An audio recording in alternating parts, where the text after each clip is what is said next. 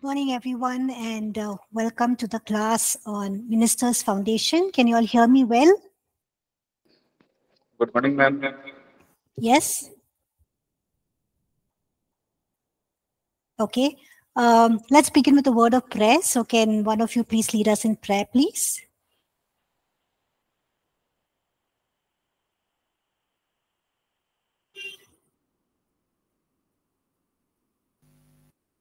Anyone would like to lead us in prayer?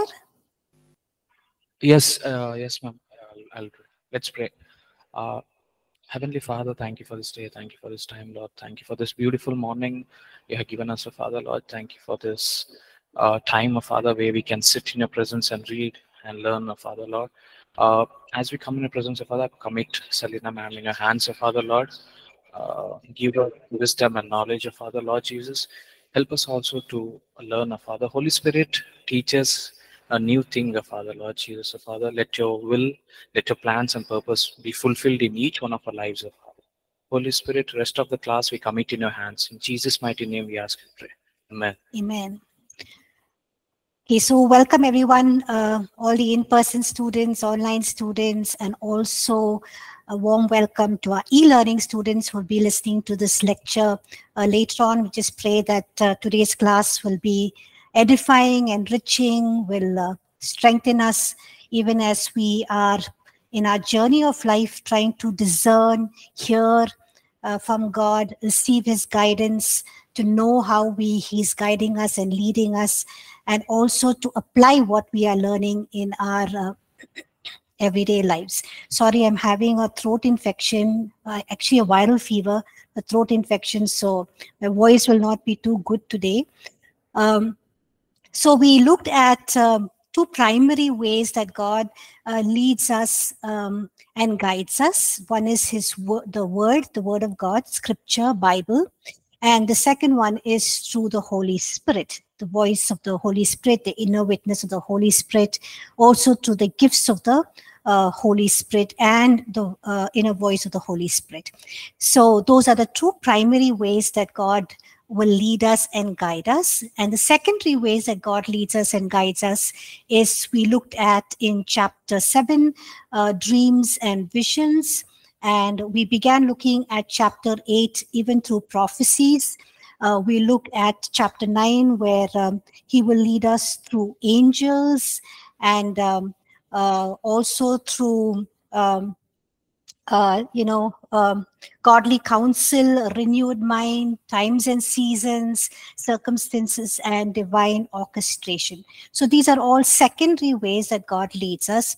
But when He leads us through these secondary ways, we always need to go back to His word and confirm if it is what He is leading and guiding us is according to His word, if we've heard correctly from God, and also the inner witness of the Holy Spirit. The Holy Spirit will also attest and confirm if what we have received through these secondary ways is what God is speaking to us, because Satan is also known as the angel of light. He can disguise himself as angel of light, and he can, deceive us. He can speak things into our ears,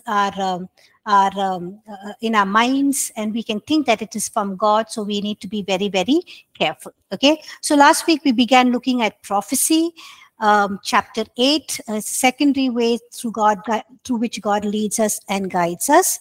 So prophecy is basically God speaking to man through man. So prophecy is God speaking to man through man.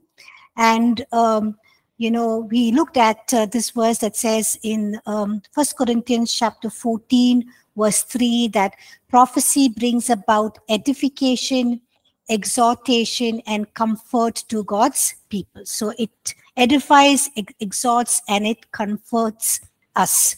So prophecy can also be used to bring correction, direction, and revelation. Okay, so through these prophecies that we receive, God can bring correction in our lives. He can bring direction and also reveal things that we don't know, we are unaware of, and things that are lying dormant in our lives. We looked at 1 Thessalonians chapter 5, verses 20 and 21. It's in your publication. So can we all read that together, please? 1 Thessalonians chapter 5, verse 20 and 21. It says, "Do not despise prophecies. Test all things. Hold fast to what is good." Okay. So here it says that we need to test all prophecies.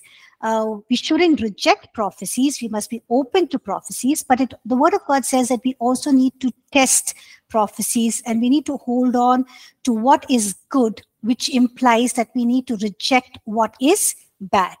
Now, you can ask this question, why should I test the prophecy when it is coming through the Holy Spirit? It is God speaking to man, through man. So why should I test prophecies? Because the Holy Spirit, yes, is perfect. The gift is perfect. But the vessel that, the Holy Spirit is revealing through is imperfect. That means the prophet, the person himself, is imperfect. So there is a possibility of contamination, meaning that the prophet can mix up their own words with God's word, or they can mix up their own words with God's message. Okay, so for example, God is giving us meat, just say lamb or mutton, okay, or chicken. And, the prophet puts his own spices, adds more spices and adds more masala to make it more tasty. Okay, so God is giving them a message, but they can add 2 or 3 more pieces to that, 2 or 3 more sentences, what they think and what they feel and what they perceive, and they can give it to you. So we need to, discern, we need to test, hold on to what is good, and we need to reject what is bad. And we also need to test the source of the inspiration, whether the person is speaking, the so-called prophet is speaking from top of his mind. Sometimes it can be even a demonic source. So we need to test the validity of the message, what they have conveyed. How do we test the validity of the message? First, if it is in line with God's word. So you take the prophecy, you write it down, or you record it when they are speaking to you, on your mobile. Then you go back and test it in line, if it's in line with God's word. Secondly, we need to test if it is glorifying Jesus, if the prophecy that is being given is glorifying Jesus. And also you need to ask the Holy Spirit to bear inner witness in your spirit regarding that message. Okay.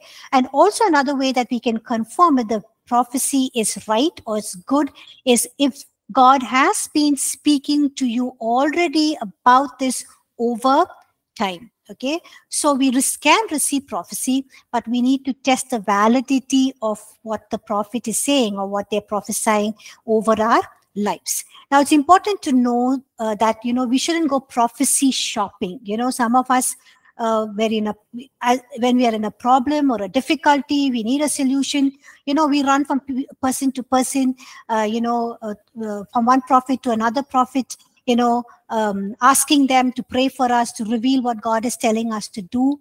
Well, we don't have to go prophecy shopping, because God knows where you are, okay? And He knows what you need to hear from Him through prophecy. So let it come to you, because God knows, hey, this is the situation that you're going through.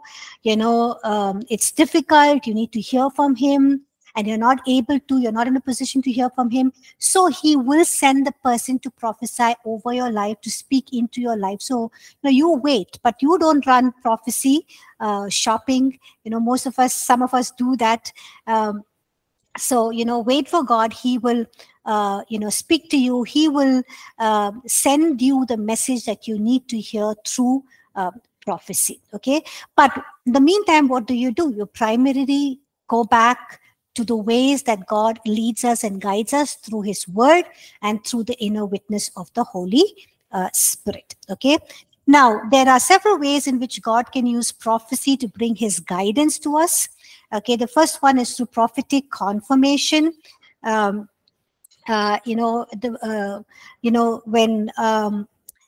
prophetic confirmation is, when we want God to speak to us, or it is to bring confirmation to what God has already been speaking to us, to confirm it to us. So if you're praying about something and you're praying to make a decision about something, or, you're thinking about a certain direction or a course in your life, and you're waiting on God for a confirmation. Maybe you've already heard through the inner witness of the Holy Spirit, but you want to make sure, because it's a very important decision in your life. It's like one of the most strategic decisions that you're making in your life.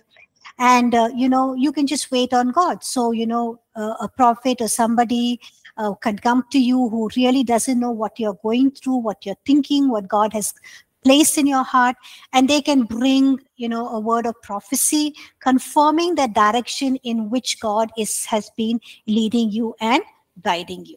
So it can be through prophetic confirmation. Also, another way that God brings guidance through prophecy is prophetic direction. Okay, he directs us in the way that we need to go.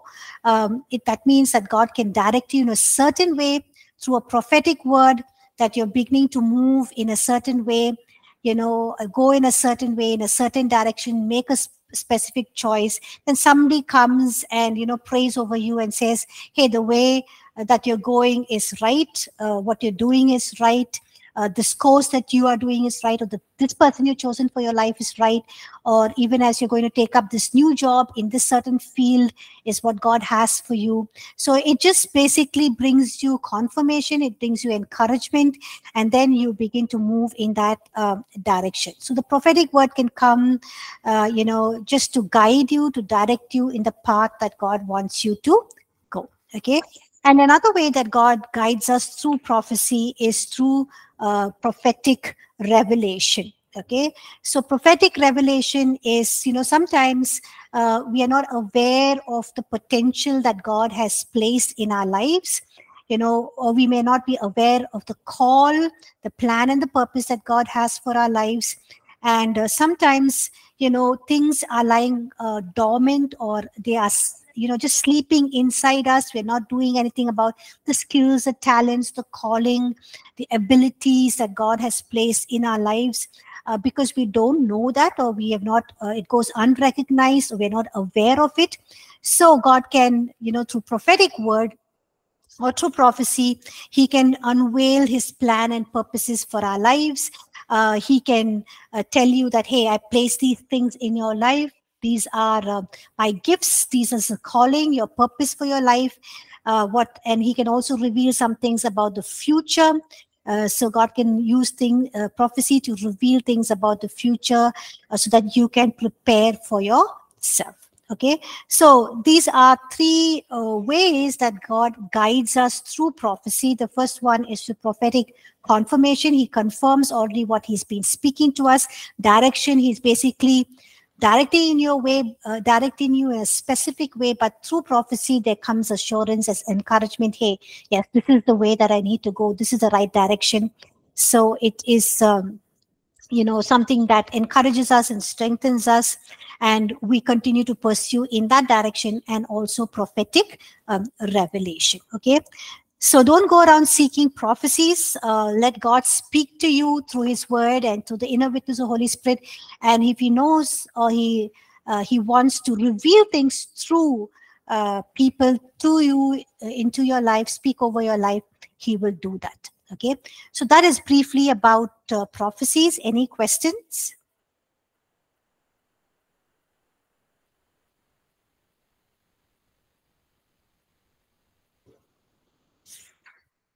There is Pastor has shared one of his life examples. You can read that after class is over.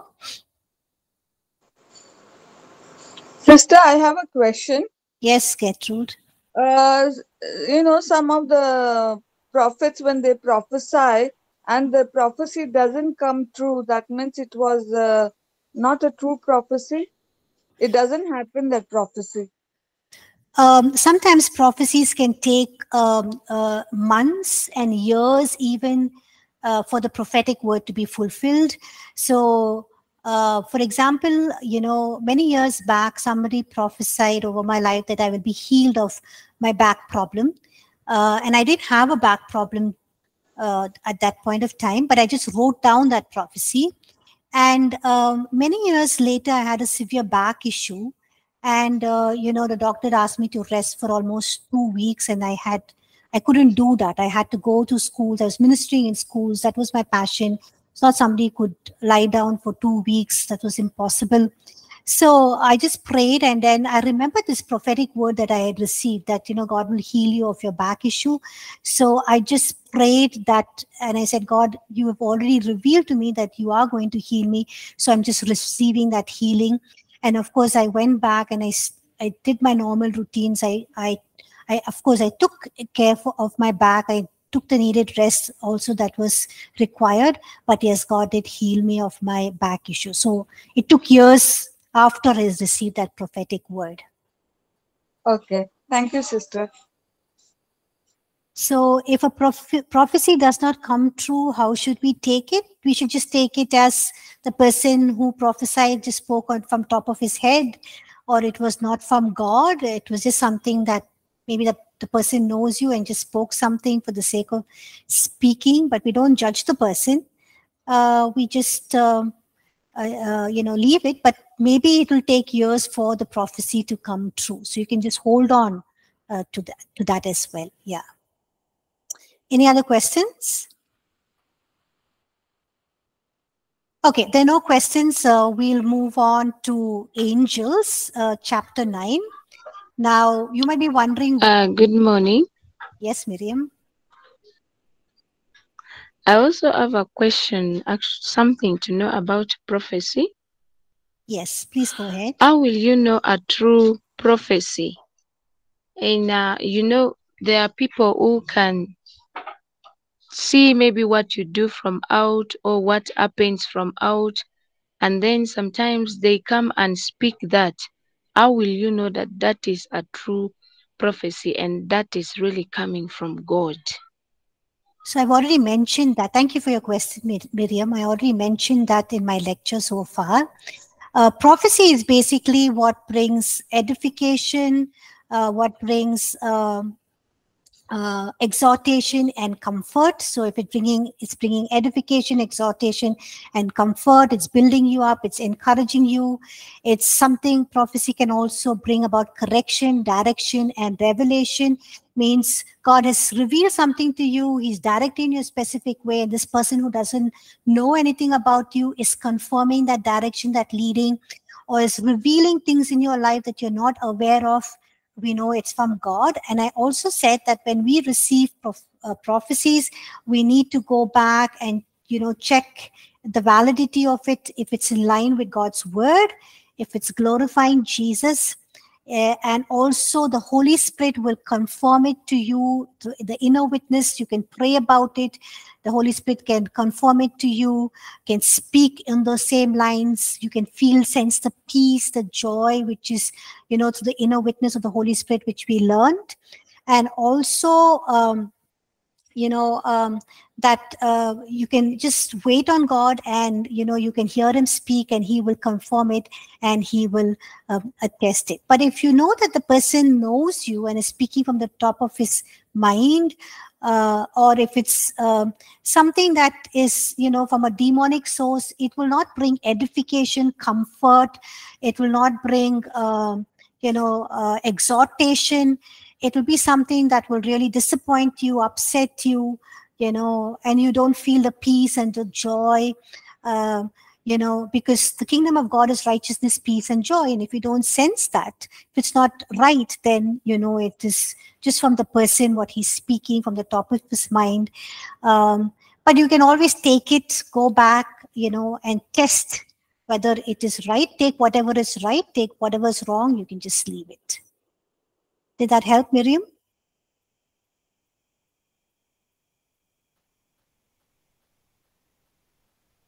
Hello, Miriam. Did that help? Okay, thank you. I've heard.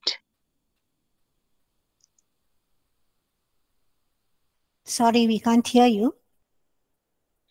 I'm like, okay. Thank you. I've heard that. Okay. Thank you.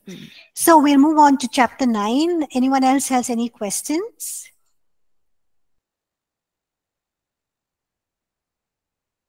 Okay, there are no questions, and we'll move on to chapter 9, where we will look at how God directs us, guides us through angels. Just give me a minute, please. Yeah. So we see that, angels ministered to people both in the Old and the New Testament. We see God using angels to send messages to people, to guide them, to direct them, to reveal what God was planning to do in their lives, and also explain the visions or the meaning of the visions they received from God. So we see both in the Old and New Testament, God using angels to guide, lead, to reveal, to direct, to reveal what he has planned to do in their lives, and also explain the meaning of visions that they have received from God. Okay, we see this even in the early church that God ministered to them through angels. Angels were very active during the early church, and they are still very active in the church age as well today. Okay, so we can receive the ministry, the guidance, the leading, the directing, and also the revelation of what God is planning to do in our lives through angels. Okay, so if you look at the New Testament, we see that angels announced to Mary that she would have a child. We also see an angel appearing to Joseph in a dream, instructing him to take Mary as his wife, also instructing him to go to Egypt. We looked at these passages in scripture earlier in our previous lessons as well. So even as angels ministered in Old and New Testament, even in the early church, we can also, be open to the ministry of angels. Okay, let's look at Hebrews chapter 1, verse 14. Can somebody read that, please?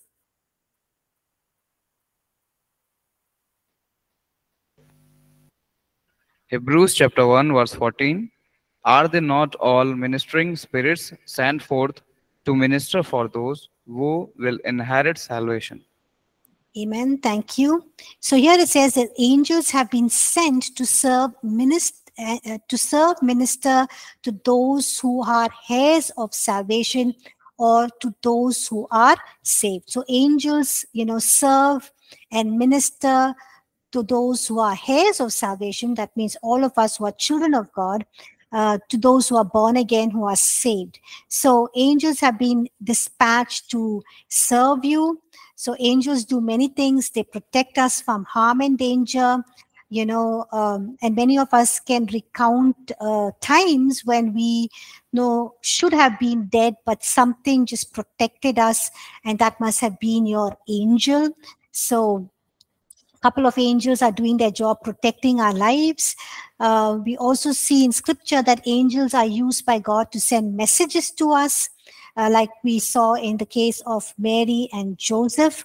Okay, so in the case of Joseph, we see that God spoke to him in the night, which means that the angels came to him in a dream, and they basically intercepted his thinking with a message from God. So just like the Holy Spirit can speak to us, angels also speak to us. They can also intercept our thinking or our visualization into imagination with messages from God. So they can speak to us. Okay. We can hear they can appear to us, they can speak audibly, they can speak to us without being visible, they can speak to us in dreams, they can also influence our thoughts, which means they can intercept our thinking, our thoughts, they can intercept our visualization into imagination with messages from God. Okay, so angels can speak and we can hear them through the ear of our spirit man. Just like our bodies have five senses, our soul have five senses, our bodies have five senses. The same way, spirit also can, has these five senses. Our spirit man can also see, hear, touch, feel, and taste. Okay, that's why it says, taste and see that the Lord is good. Okay, so our spirit man can also has these five senses through which God, ministers to us or speaks to us, or we can receive the message from the Spirit of God in our spirit man. Okay, so we need to be open to angels ministering to us. Oftentimes during worship we can sense the presence of angels ministering among us. Sometimes when you're preaching or teaching, you can see people have seen angels around the ministers of God, just there, just ministering to them and through them to the congregation. So we must be open and aware of angelic activity around us. But even as we do, there are some things that we need to keep in mind. We don't worship angels. We just worship only God, because He alone deserves our worship. He alone is to be worshipped and praised. And we don't seek after angelic visitations. Our focus should remain on Jesus. It is He who will send His angels to guard us, to do everything that concerns us. Our focus should not be on angels, but our focus should be on Jesus. And we must discern angelic visitations, because sometimes Satan and his demons can imitate themselves as angels of light. So sometimes angels and demons, can imitate themselves as angels of light, and then can come. So we need to be very, very careful, and we need to discern if it is a demonic visitation or an angelic visitation. So how do you discern that? If it's a angelic visitation, there is peace, there's joy, you can just sense the presence of God. If it is a demonic visitation, even if it comes as light, but there can be something very eerie, something uncomfortable, something that's not just right. You feel that, you can sense that in your spirit man. Okay, we ask God for assistance of His angels according to His word. So God sends His angels to assist us. So we need to ask God to send His angels to assist us, and and we also need to speak the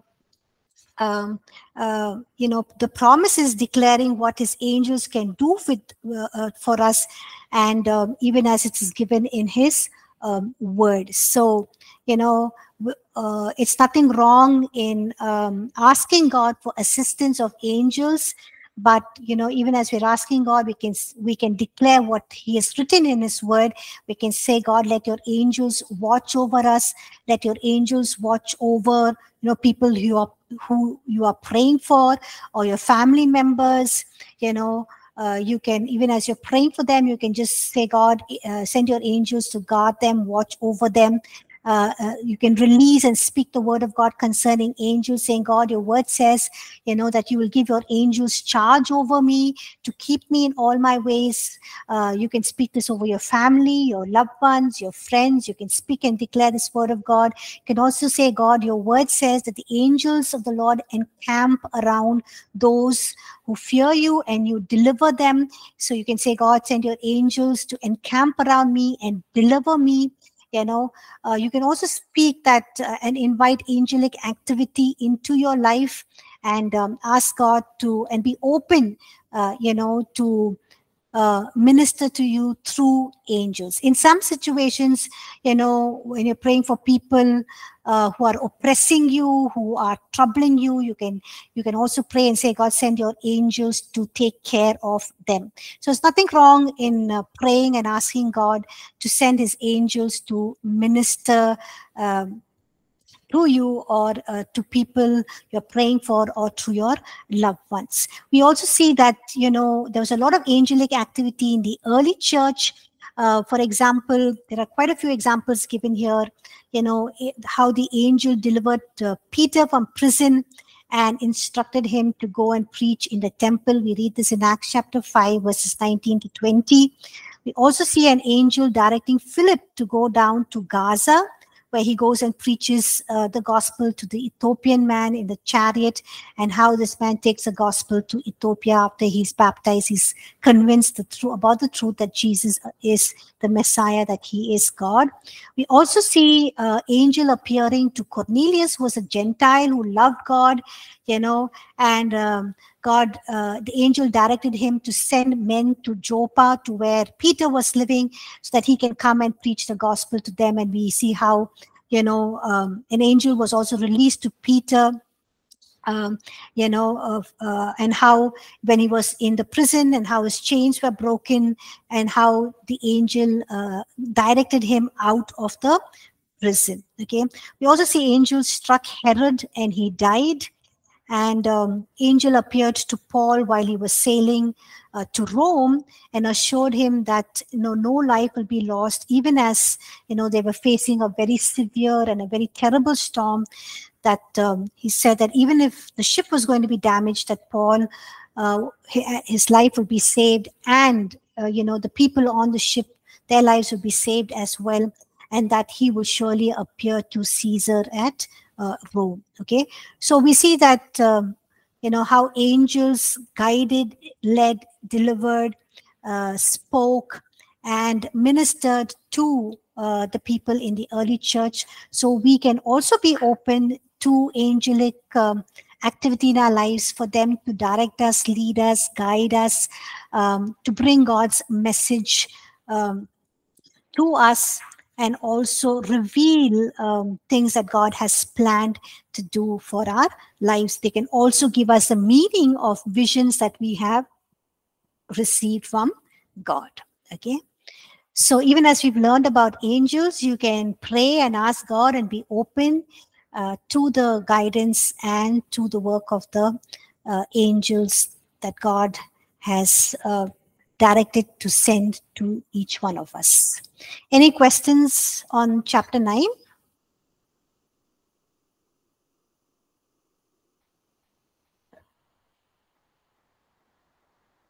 Can you share a personal encounter with an angel or an angelic encounter of someone you may know? There are so many examples.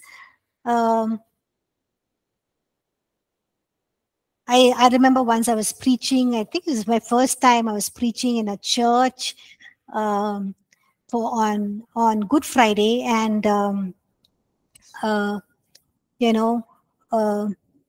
and after the message, I heard I know one auntie who's very prayerful. She said, when you were preaching, I just saw angels around you. So I think they were just there to minister to me. I was extremely nervous. It was a mainline church.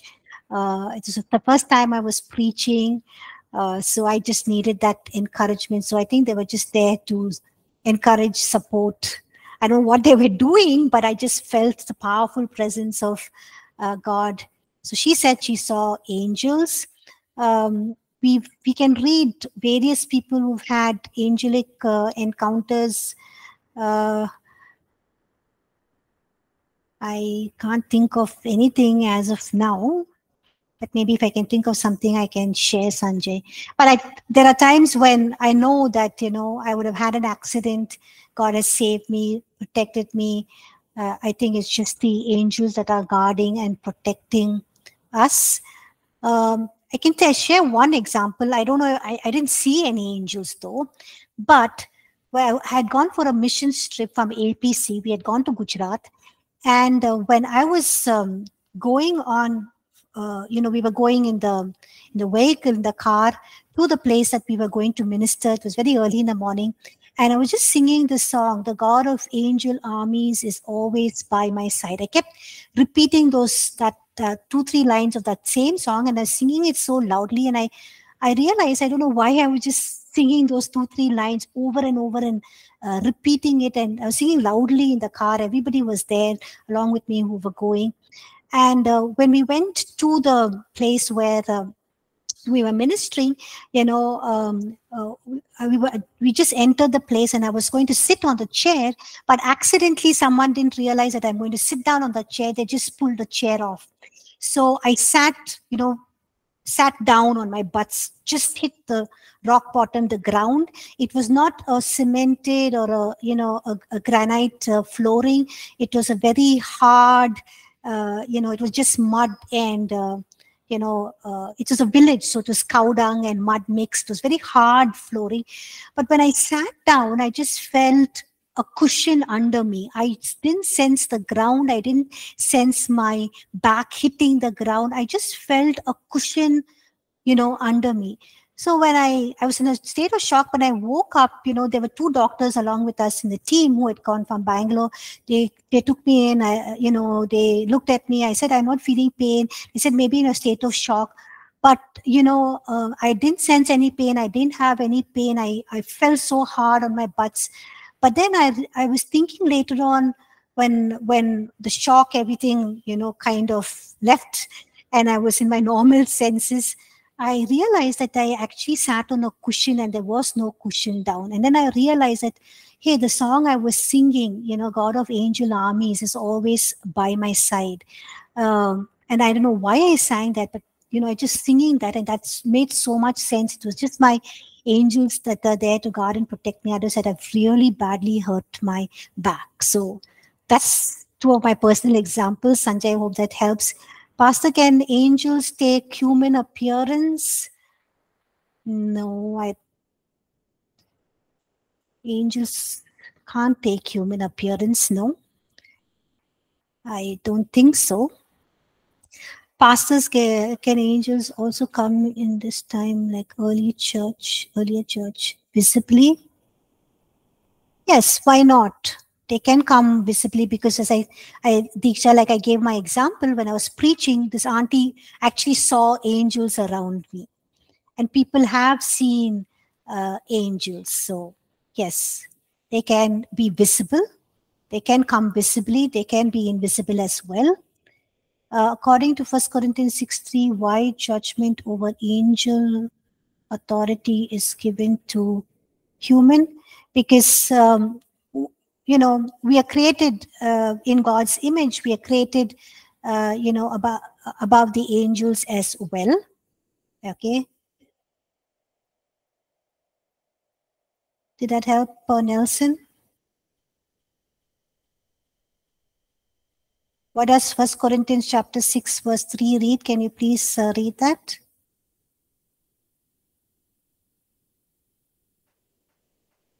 It says, do you not know that we will judge angels? How much more the things of this life?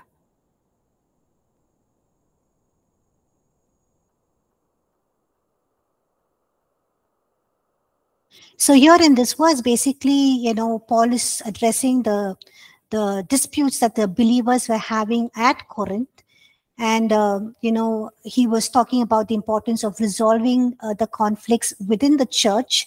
So Paul is emphasizing the idea that believers will have a role in judgment, not only in the matters within the church community, but also in the future judgment involving angels. Now, the exact reason why believers will judge angels are not explicitly given in detail in this verse.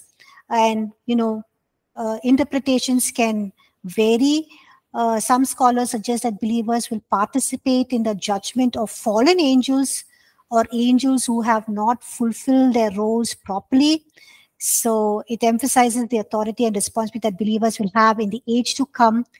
But looking at this verse, it is important for us to interpret this verse in the light of the rest of Scripture, or in the broader biblical context, and not just draw conclusions from just this one passage or this one statement in 1 Corinthians chapter 3. So the exact nature and the extent of believers' role in judging angels, actually is something that's a topic of theological discussion and interpretation. So we really don't know.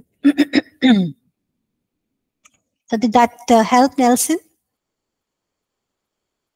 Okay. Any other questions?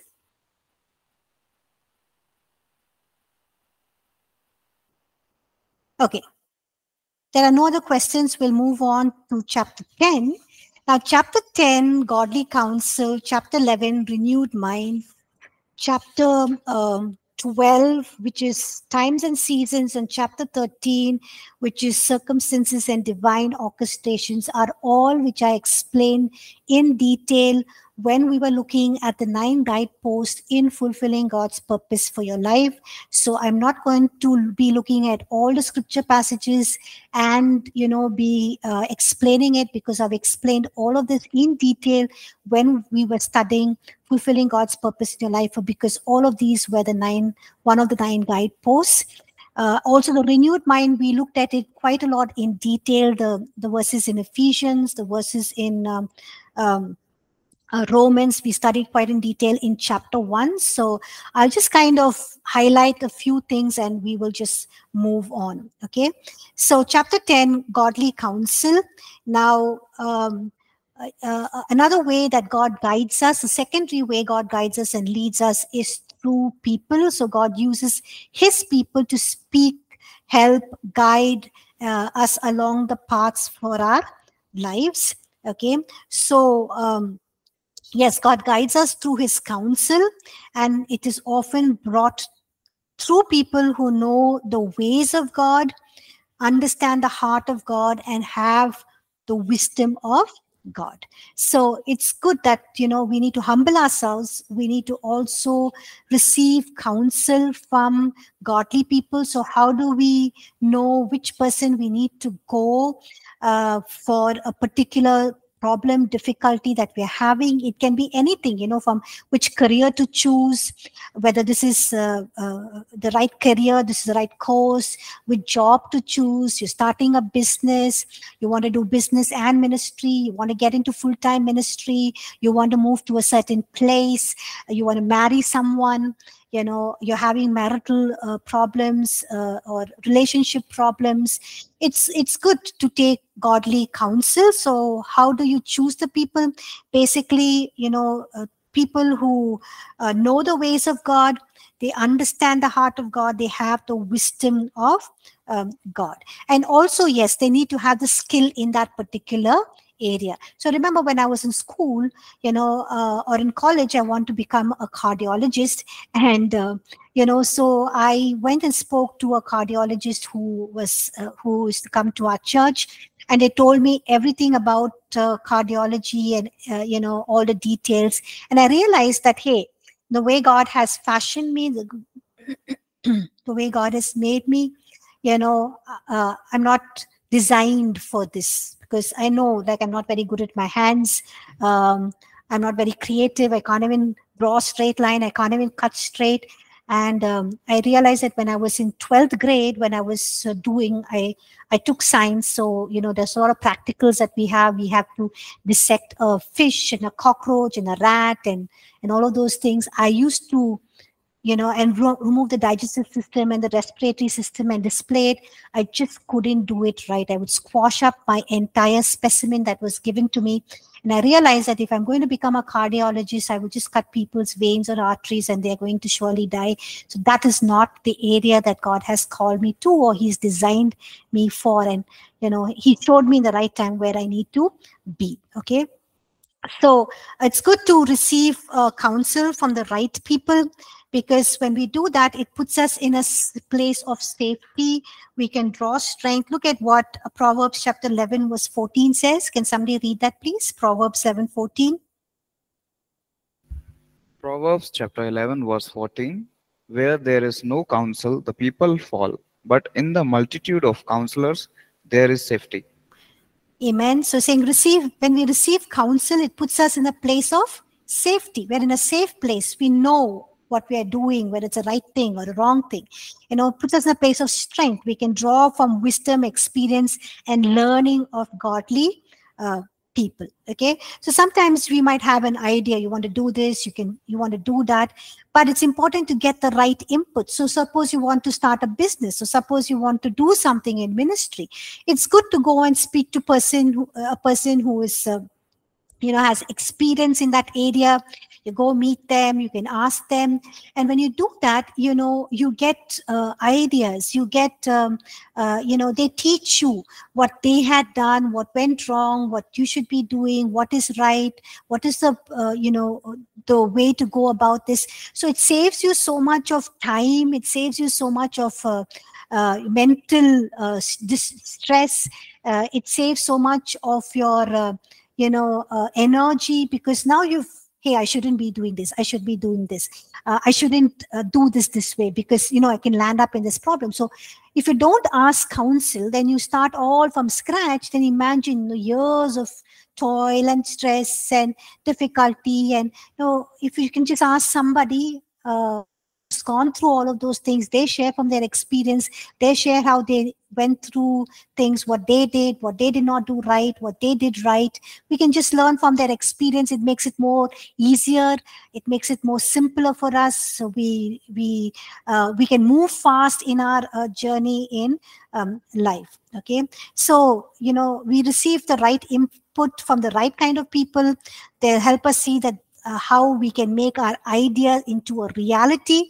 Or sometimes we have an idea, we have interest, but when we hear from them, then we say, hey, I'm not cut out for this, I don't think I'm good in these areas. So maybe you want to start a business, you can say, hey, I'm not good in finance, I'm not good at relating with people, I'm not I can get easily fooled with people because I'm very naive and simple, people can fool me. So we can get all of those ideas, and then if we think that's not going to work, we can just drop the idea. Okay, so also good to not just take information from one person, get information from more than one person. Okay, so when look at what Proverbs chapter 20 verse 18 says. Can somebody read that, please? Proverbs chapter 20 verse 18. Proverbs chapter 20 verse 18. Plans are established by counsel, by wise counsel wage war. Yeah, amen. So it says the counsel you receive is like weapons that gear you up for battle. So go into the fight armed with counsel from wise people. So sometimes you're entering into things, you want to do things. Sometimes, you want to get into a job, or you want to get into a business, and they're giving you counsel. It's like a weapon that is gearing you up for the challenges, the difficulties that that you are going to meet on your road towards your plan and your purpose, or what God has envisioned for your life. And you can use them at the right time you can use the right kind of weapons that you have received from godly counsel, the right time to handle difficult situations, or when you face challenges, you can use these weapons that you have received through godly counsel that will bring you through victory. Otherwise, imagine if you have not received this counsel, you don't know how to wage war, how to fight against this, how to overcome this difficulty, then you are feeling tired, you feel that you can't just have the energy and the strength to get up and run and to finish your race.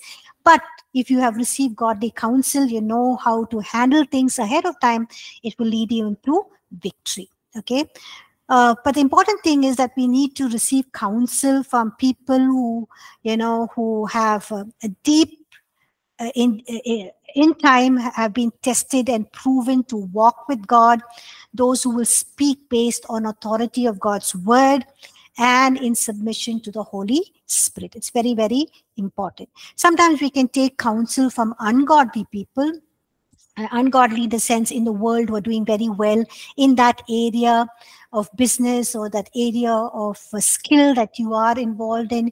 You can learn from their experience, their skill sets, their wisdom, their knowledge, but you can take what is right and leave out what is wrong. So if they're telling you to do some wrong things, hey, you can bribe this person, bribe that person, give them so much of money, give this person so much of money, do this way, don't have to present the right figures in your business deal, and all of those things. You know those are wrong. Leave out those bad things. Take what is right. Take what is good. You can also learn from them. Okay, but be careful what kind of counsel you're taking from ungodly people. Okay, even as we take counsel from people regarding various areas of our life, it's also important that we must also receive correction from them.